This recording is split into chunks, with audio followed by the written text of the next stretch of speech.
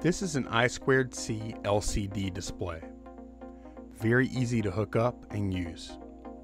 One wire for power, one for ground, one to SLA on the Arduino, and one to SDA. A little simple setup code, and we are in business. What if we wanted to use 2 LCD displays? Or 3? Or more? The I2C bus can support up to 128 devices, each of which need to have their own distinct device address. Let's take a look at the back of our I2C display. You will see 3 jumpers, A0, A1, and A2. These jumpers are used to set the address of the device.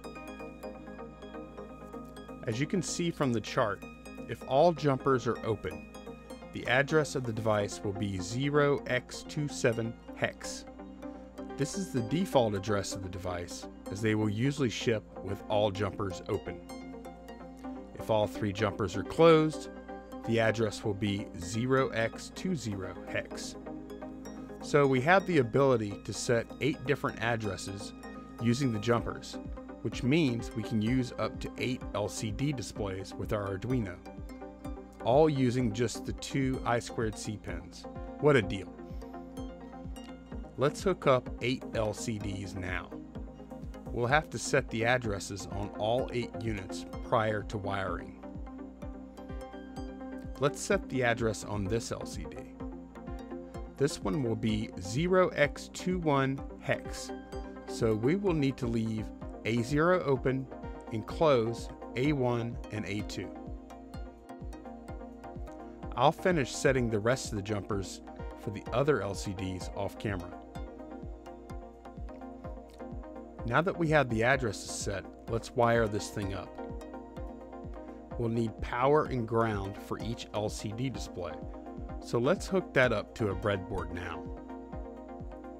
We'll use the power rail on the other side of the breadboard for our I2C SDA and SCL lines. Now we'll use jumpers to connect each one of the LCDs to the I2C bus. Power and ground, then SCA and SDL. I'll connect all 8 to the breadboard now.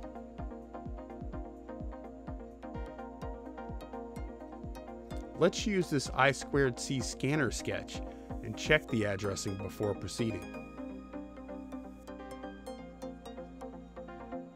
And yes, it looks like we have all 8 addresses set up correctly. We'll write up a simple sketch now to test all 8 LCDs. Just copy this bit of code and paste 8 times. Then edit each bit with the correct LCD number. Let's upload and test it out.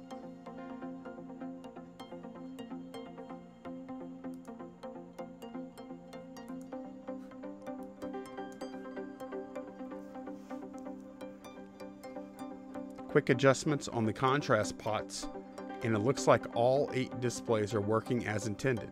Success! We are controlling 8 LCD displays with only 2 pins on the Arduino. It's like magic. If you would like to see more videos like this, please consider subscribing. Thanks for watching. Bye.